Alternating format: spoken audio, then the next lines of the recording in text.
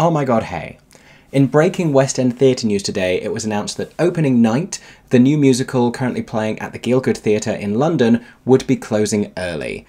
The show, based on the 1977 John Cassavetes film of the same name, was originally scheduled to run through July of this year, but will now have its final performance next month in May. And in truth, when I was emailed this press release this morning, I wasn't originally planning to make a video about it. I'm not one to dance on the grave of a West End show. I have already said plenty about the show here on YouTube, both in my own one-star review video, as well as in a recent review roundup video where I considered many of the other critical perspectives on the show. But then I kept seeing in both the statement by the show's producers as well as by other pundits on social media this idea of the show having been a critical and artistic risk. And when I read those words, for reasons that I will articulate in today's video, I swear I could actually feel the temperature of my blood begin to increase, and I thought if I didn't sit down and talk about it, my head was going to explode. So here is the news as well as my own thoughts about the premature closing of opening night. A rant with condolences to the company about the current state of producing in UK theatre. Buckle up. As always, if you enjoyed today's video, not only can you find me on other social media platforms like Instagram and TikTok, but you can also make sure to subscribe to my channel here on YouTube so you don't miss any of my upcoming videos. Hit that notifications button and then YouTube will let you know every time I post a new video. I bring you theatre news, sometimes stagey gossip, theatre reviews, and the occasional furious tirade. And if that sounds like something you would be interested in, then you are in luck, because today's video is all of the above. Let's get into it. So if you want more context about the opening of the show and its critical reception, then you can go and watch not only my review, but the video where I rounded up many of the other reviews. But for the briefest bit of backstory, I already told you that this was based on a 1970s film, and it's been adapted for the stage by director Ivo Van Hove, whose work is often polarizing. You may know him from the recent West End production of All About Eve, the recent West Side Story revival on Broadway that was cut short by the pandemic. Previously to this, he directed a stunning production of A View from the Bridge, very recently, of course, A Little Life in the West End. And this was actually not his first time directing opening night for the stage. He had previously directed a non-musical version of the play in the Netherlands. But this time around it became a musical. He was collaborating with singer-songwriter Rufus Wainwright, who was writing his first score for musical theatre. But almost as soon as the show began preview performances, it began to garner a particularly unkind word of mouth among early audiences. This is prior to the critics even seeing the thing, we should note. There were reports of people walking out in the hundreds per performance, and it was reported that the show underwent changes between early previews and press night. But in spite of how substantial those changes may have been, press night rolled around and myself and many other critics went to see the show, and the reaction broadly was not positive. Yes, there were a handful of positive reviews, but these were outweighed by a largely negative critical consensus. And though I don't believe bad reviews have the power to shut down every single production, in something where the name of the show is not especially marketable because it's not a hugely well-known film that it's based on, you know, it's not a hugely commercial property, and the way it utilized its star, Sheridan Smith, didn't tie in as closely with her personal brand as when she starred in Shirley Valentine last year. This, I will say, is an important footnote about star casting, because if you're going to use a star on stage and hope that that creates, you know, ticket sales, the best way to utilize a star is in a way that ties in with their personal brand. I'm going to use an example from today. So this morning it was announced that Johannes Radebe, a professional dancer from Strictly Come Dancing, as well as a household name, he's beloved, he is going to be starring as Lola in a new tour of Kinky Boots. He's a dancer, he's danced in drag on the show, people love his extravagant and flamboyant personality. This ties in really well with his personal brand. It's a musical, the Strictly crowd are going to love it. If Johannes was to do, like, I don't know, The Seagull, or an Arthur Miller, or a Chekhov play, or even a Shakespeare, I don't think it would command as many ticket sales because people don't necessarily understand that performer in that role. James Norton, on the back of doing hard-hitting television, doing A Little Life, sure. Sheridan Smith, lovable, charming, quintessential British actress doing Shirley Valentine, makes perfect sense. The best way to utilize these stars is in a show that has a connection to their personal brand. So that may answer the question of why just having Sheridan on all of these posters, admittedly wearing sunglasses, which I don't think helped, hasn't necessarily created the same sellout effect that it did last year with Shirley Valentine. In any case, the show's ticket sales have been disappointing, and we have now had the news that the show is ending its run at the Gielgud Theatre on the 18th of May May 2024. Let me tell you the other details. So the show was always going to be a limited run, but it was originally planned to last until the 27th of July 2024. If you have tickets for the dates between the 20th of May and the 27th of July, then you ought to have been contacted, or you will be contacted, directly at your point of sale. And then what follows in this particular press release is a statement by the producers, Wessex Grove, which I'm going to read for you now. And if I scream a little bit in the middle, try not to be alarmed. So they said, "It is an honour to produce this beautiful new musical in the West End, and everyone at Wessex Grove is proud to have delivered the artistic vision of Ivo Van Hove and Rufus Wainwright and their incredible team, led by the exquisite Sheridan Smith. In a challenging financial landscape," which is true, "opening night was always a risk. And while the production may not have had the life we had hoped for, we feel immensely proud of the risk we took and of this extraordinary production. Our world-class cast delivers a brilliant show night after night, and there are still 5 weeks left to see Sheridan Smith in the role of a lifetime. What is surefire and safe has its place. But Wessex Grove exists to produce great artists in the West End and to provide the space for original, artist-led productions in the commercial sector. Productions exactly like opening night. We're grateful for all of the support everyone has given us as we made this show and look forward to celebrating the rest of the run." And I do think, for what it's worth, that these are intrepid, exciting producers, but I have several issues with this. And not that I hold it against them, because, you know, this is their show. They've been developing this show. They believe in their work. Fine. But to call this a risk beyond what is legitimately a challenging financial landscape is something I take issue with immensely. And that's because it's not a risk. It's not a risk, it's just not. No part of taking an Ivo Van Hove show and slingshotting it to the Gielgud Theatre with nary an out-of-town tryout or a run at a smaller space, just going straight into not only the commercial West End, but one of the most desirable West End theatres based on the sole privilege of his name and his artistry, does not constitute a risk. Getting Sheridan Smith to star in this, a performer that a lot of shows could only dream of having the access to, does not represent a risk.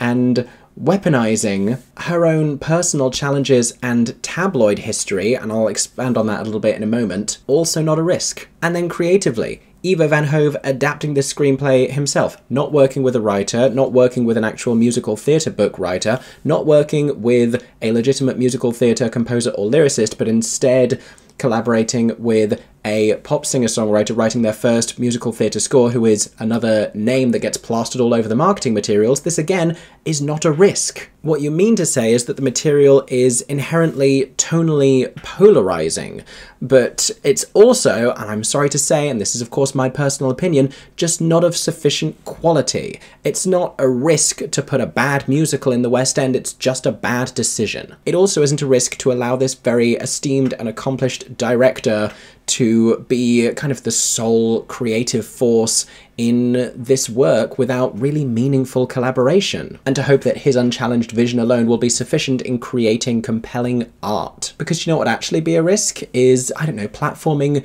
new theatre makers, platforming emerging theatre makers, looking at any number of the fantastic show playing in London's fringe or off West End spaces and giving them the opportunity to go to a larger theatre, something that also isn't necessarily hugely marketable, doesn't have a huge star in the lead, but is of quality. Taking Operation Mincemeat into the West End was a risk, but a worthwhile one. Taking Two Strangers Carry a Cake Across New York to the Criterion Theatre is a risk, but a worthwhile one. Casting not only recognisable star names, but also a vastly talented and underutilised ensemble of brilliant, well-liked performers from across the globe is not a risk, but platforming and casting unknown talent who will go on to give star-making performances would be a risk. Actually platforming musical theatre composers and lyricists and book writers who are some of the most maligned individuals in the theatre industry just consistently would be a risk. God forbid, when producing theatre, we do it because of the quality of the art and not necessarily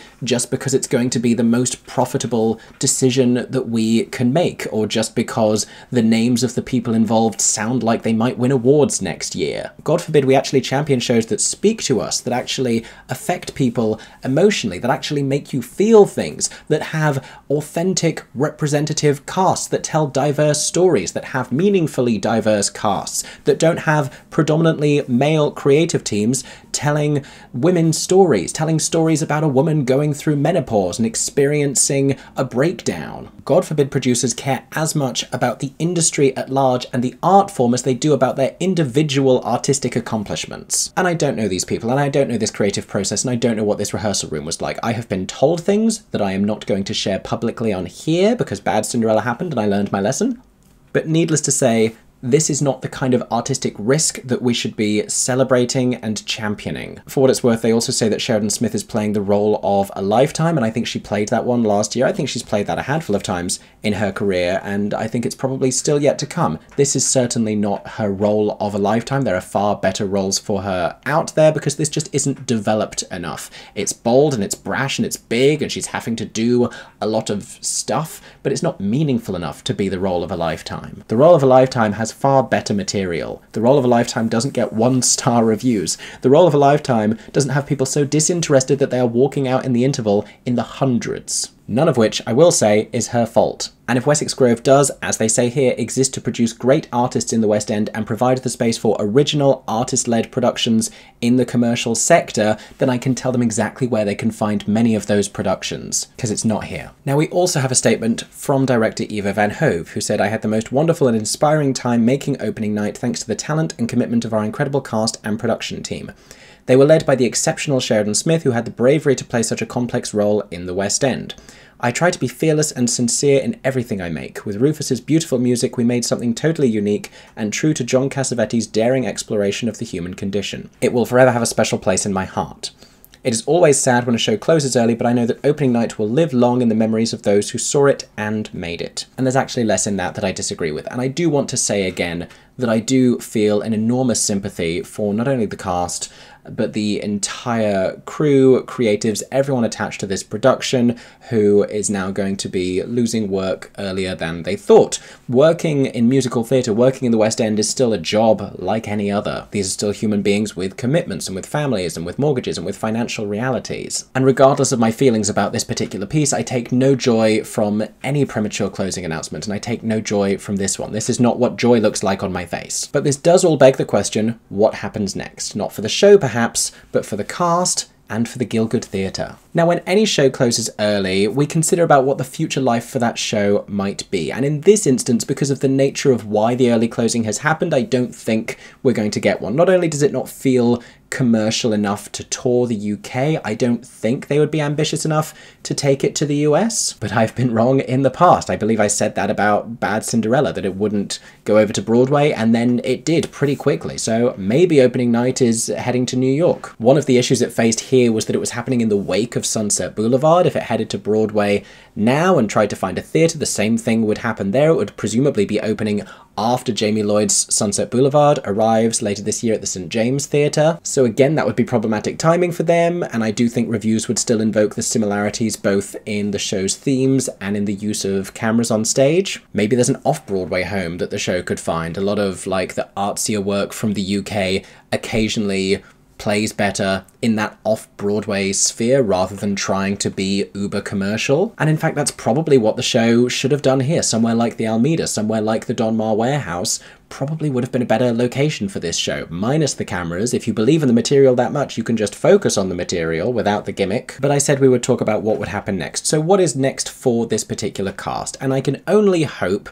that they go on to huge success, because there were some brilliant names in this cast, and for many of them, that won't be a problem. For the likes of Sheridan Smith, the offers will continue to be there. And she's worked a lot in theatre recently. She's an Olivier Award nominee for her performance in Shirley Valentine last year this coming weekend. So she could, within the space of 4 days, deal with the public news that her show is closing prematurely and win an Olivier Award for Best Leading Actress in a Play. Things, on balance, could be worse. And I'm glad she has that comfort, especially because the gutter press of the UK and terrible clickbait tabloid journalism, in which journalism is a strong word, have tethered her name needlessly to every negative piece about the show, and presumably they are doing the same thing in talking about its early closure. When I mentioned before about the show exploiting Sheridan's tabloid history, this is referring to something that she went through during the London run of Funny Girl, a very personally troubling chapter of her life that this show feels in uncomfortable proximity to. Presumably, she is happy playing that on stage because she's accepted this role, knowing what the show is about. Perhaps for her, it's cathartic. But the detail of it that I don't think was necessary and has put her needlessly in the firing line is this one moment of the show where they have her in the alley behind the theatre and they go and film this live every night, and she is acting lying down drunk in the street. And of course, again, the likes of the Daily Mail have been running pieces with photographs of her at this time saying Sheridan Smith has to be helped up off the street as she appears in new West End play, which, while technically true, is manipulating the facts to make the story seem completely different, which is what they do. Because, and say it with me, they are deplorable trash. Amy Lennox is someone whose theatrical star has been on the rise with Cabaret, and then going into this show, she had, you know, just really not significant enough of a role. Hadley Fraser, prior to this, had been doing really great work, both in plays and musicals. I enjoyed seeing Broadway star Benjamin Walker over here and would love it if he was to do another show in the UK, a better show in the UK. There are so many people in this cast, Rebecca Thornhill and Josh Slovic and Nicola Hughes, like an immense amount of talent on that stage, deserve better than opening night, and I hope they get it. For Sheridan, I think because we've had a lot of stage performances recently from her, then it might be beneficial for her to do more screen work, or there might even be a way to marry the two. For a long time, I've been thinking that we ought to have a British-made film adaptation of the musical Blood Brothers, and that she would be a fantastic choice to play the role of Mrs. Johnston. Comment down below if you'd like a musical movie of Blood Brothers starring Sheridan Smith. I know I would. But as well as people, we have to consider West End real estate, because these theatres, especially the likes of the Gielgud Theatre on Shaftesbury Avenue, are very desirable. And while I have heard that the comedian Frank Skinner is going to be returning to the venue with his show, I think it was called 30 Years of Dirt, that was playing there very briefly just before opening night. He's going back to do another run of that. That's only going to be quite short, and this still leaves a decent gap for another show to fill. Now, earlier this year, when Derren Brown's Unbelievable closed early at the Criterion Theatre, there was allegedly a record amount of interest in that space. And that's because that was a very small space that can allow, you know, smaller, less obviously commercial shows to be nurtured. Operation Mincemeat, for example, is doing well in a small theatre like the Fortune. Two Strangers Carry a Cake Across New York is going into the Criterion. The Gielgud is a little bit bigger, which is where this gets tricky. And we can't necessarily pitch West End transfers of off-West End shows because they probably wouldn't play well in that space. More likely, we might be seeing something coming in off of the touring circuit that happens to have time over those dates. If 222 wasn't currently on tour, then I would suggest that that might pop back up at the theatre. It's played there before, it's played many West End theatres before, and those producers did a very good job of allowing it to be the thing that filled unexpected gaps. But there is also another theory, for which I cannot claim responsibility. This one comes from my stagey fiancé Erin James. Because on Sunday at this year's Olivier Awards, it has been teased that Groundhog Day, one of this year's nominees for Best Revival of a Musical, having played last year at the Old Vic, will be delivering a special message from Australia, where the show is currently on tour. In interviews, however, composer Tim Minchin has suggested that the show will be perpetrating a UK return after Australia. For a long time there's been talk of a tour, and that's why the staging was condensed a little from the original version. And since last summer there have been murmurs about the show attempting some sort of a West End run. Could we see Groundhog Day doing a couple months in the Gielgud before launching a UK tour? When it comes to the West End, anything is possible. You wouldn't get conversations like this on Broadway because just capitalising a show and just putting it up at the theatre in the first place costs a lot more. So in that shorter run, you're unlikely to be able to recoup the investment that it took to get the thing in there. But in the West End, it becomes a lot more possible. This is all just speculation, however. I don't have any actual intel as to what might be going into the Gielgud. As and when I do, I will be sure to let you know on here. So if you want to keep abreast of all of the West End theatrical news, make sure to subscribe to my theatre-themed YouTube channel. For now, I feel like I've worked through everything I needed to in terms of talking about this show and talking about the current state of UK theatre. Obviously, please continue to support live theatre, whatever that means for you, whatever it is that you as an individual want to go and see, whatever it is that speaks to you, whatever it is that attracts you. Go and see that show. Go and recommend that show to your friends. Champion and celebrate and talk about the theatre that you enjoy, that makes you feel those emotions, that makes you happy. And I hope that everyone is staying safe and that you have a stagey day. For 10 more seconds. I'm Gielgud Theatre. Oh my god, hey. Thanks for watching, have a stagey day. Subscribe!